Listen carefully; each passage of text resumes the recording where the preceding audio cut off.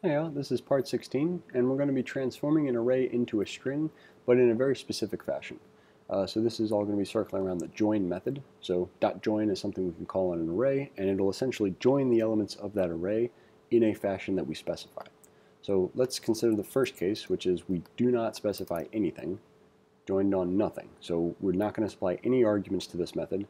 If we do that, this is what it looks like, just separated by commas. Nothing really special, and nothing really that useful either.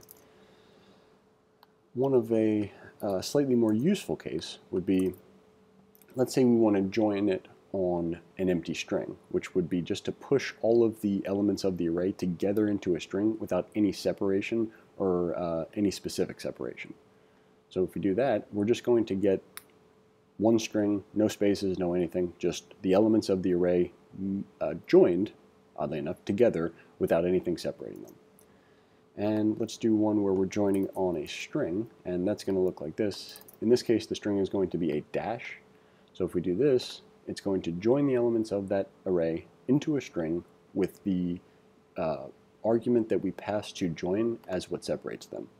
And so we could also say separator, separated. And so we'll run this, and you can see that whatever we put there is what ends up separating the elements of the array in the resulting string. Another version, of course, would be like a space and a dash. And hopefully we're starting to get the idea.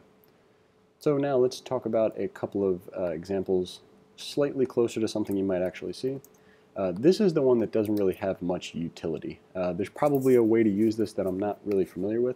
But if we say we wanted like a counting sequence, perhaps you wanted that listed out like in like a script or something, it's going to list them out with commas in between those. Here's one that comes up very often. For example, let's say that we wanted to split, sorry, getting ahead of ourselves. Let's consider that we have the letters of a word saved in an array for some reason, and we're going to join those together without any spaces in between them. So here we're declaring a variable called joiner, and rather than passing an empty string to join, we're actually just going to pass that variable joiner. It does the same thing though, and if we look at what this outputs, it's going to join the word together, resulting in the actual word. The last example we're going to do is going to be joining it on a specific string, but that specific string is going to be a space, and the idea here is that these are words in a sentence, and we want to join them into an actual sentence. So if we run this, we're going to see that we have now joined them, each with a space in between them, and that's approaching a sentence. The reason I say approaching a sentence is because there's no period or exclamation point, but that's okay. So we are going to complete a function that takes in one array parameter, the elements will be strings, and one string parameter, and returns a string that is the result of joining the elements of the string together, separated by the string parameter. Your function should create a joined string variable and assign it to a call to the join method and return the join string variable. That should say call to the join method on the string parameter, essentially because we're going to be doing a version of it kind of like this, where we have some string that we want to join it on. So with that in mind, let's copy the function stub, get our test cases,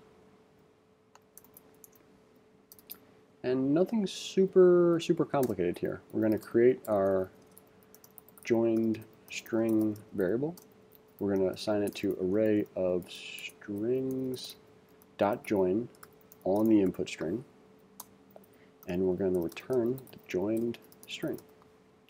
If we run this and we get our first dash dash second dash dash third and then git commit, we're looking good. So let's copy and paste this in the input window. And that trims our whiskers. So thanks for watching. Hope you enjoyed it, and we'll see you in the next one.